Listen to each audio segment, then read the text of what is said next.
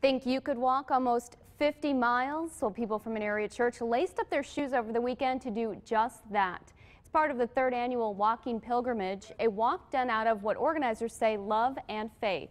The walk started Friday at Holy Cross Parish in Kaukauna. It wrapped up today at the Shrine of Our Lady of Good Help in Champion. They braved a little rain today, but completed the close to 50-mile walk. Those involved say the walkers encourage each other every step of the way. They are complementing each other, making sure that everybody has enough strength to continue on. And as they stop, each time they're just making sure that everyone is safe, making sure that everybody's well fed, making sure that they're able to go on.